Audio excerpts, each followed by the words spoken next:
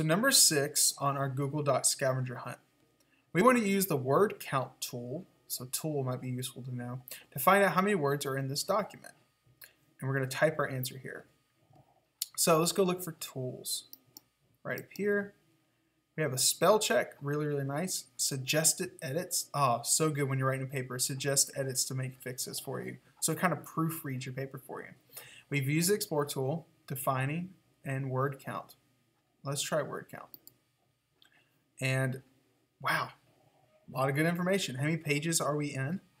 When you get to like high school and college, you write pages and pages of stuff. So it's kind of good to know that. Words, individual words themselves, 299 up to this point. Characters, so how many individual spaces are being occupied by shapes like letters and numbers.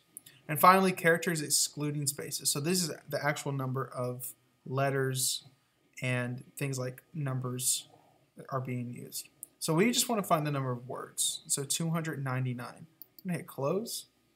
I'm going to add that right there. Easy, easy, easy.